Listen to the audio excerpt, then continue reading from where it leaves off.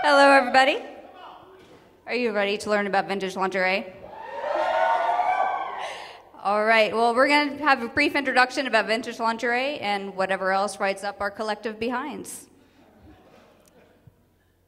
And it's going to change soon. There it is. All right, so we have to look at my grandma. This is my inspiration. We got to start off with her.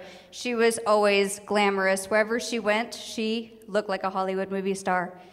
I mean, look at her. Even at the pool, she has her hair all curled up and her makeup on. And it is making a comeback. Thanks to Mad Men, we're experiencing the awesomeness of the 60s lingerie and style. Beyonce, bringing back the granny panties and girdles in her 50s style video. So why buy vintage? Why not just go to the department store and buy something? Vintage lingerie is by far superior than anything you can buy in today's market. The quality and attention to detail is wonderful. Plus, it's hot. Where can you buy that? Go to your local thrift shop.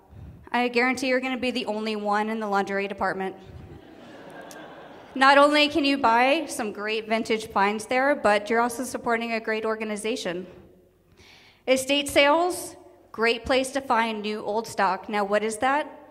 It is something that still has the tags on it, never been worn before. Little old lady just put it in the drawer back in the 1950s and forgot all about it. And if you are so bold, go to the source. Ask the little old lady next door. Just be like, psst, hey, can I see your underwear? Is that cool? All right, so you've been to the thrift shops, you've been to the estate sales, you've maybe asked the little old lady next door, and you found something awesome, but how do you know it's actually vintage? The style looks vintage, but how do you know? Check your labels. This is a great way to date your garment. If you're not familiar with labels, there's a great website called Vintage Fashion Guild.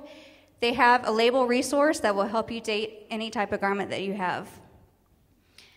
Also look for the union label. Now this is probably going to be underneath your manufacturing label or somewhere on the seam of your garment. And there are different union labels for different eras, and this is definitely going to help you date your garment.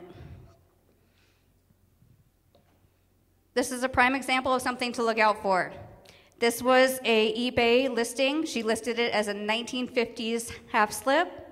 If you look at the label, there's Spanish on it. They didn't do this until 1990s, so this is not a 50s label. Wash it. How do you wash it? They recommend doing it in warm water, hand washing it. If you're lazy like me, put it in a lingerie bag and put it in the gentle cycle of your washing machine. Now, I do get some emails from guys asking, I want to buy my girlfriend something. I have no idea what her size is. Get that favorite dress out of her closet and measure the bust and the hips and the waist, and you'll have her size.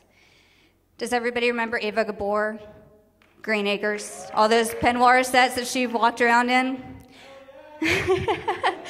Lucienne was one of the designers. If you ever find something from Lucienne, pick it up. She is highly collectible. Jewel Park of Beverly Hills. She started in the 1920s. Everything was custom made. Not one piece was the same. And she also did the infamous slip for Elizabeth Taylor, Butterfield 8. Everybody remember that? All right. This is my friend Emily showing you that girdles and granny panties are indeed hot. And ladies, these vintage girdles will put your Spanx to shame. I promise. You'll never go back. This is my really good friend Wink. She is my partner in crime with thrift sailing and estate sales, and she is rocking it in the vintage lingerie for her pinup shoot. Just hot, yes, yeah.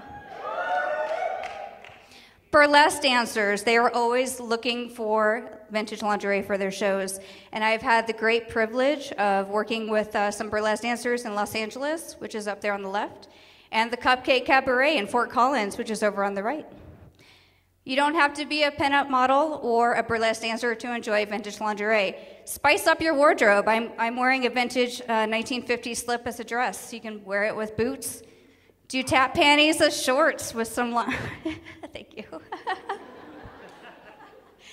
All right, so I'm going to leave you guys with Mae West. And she said it best when she said, cultivate your curves. They may be dangerous, but they won't be avoided. Thanks, you guys.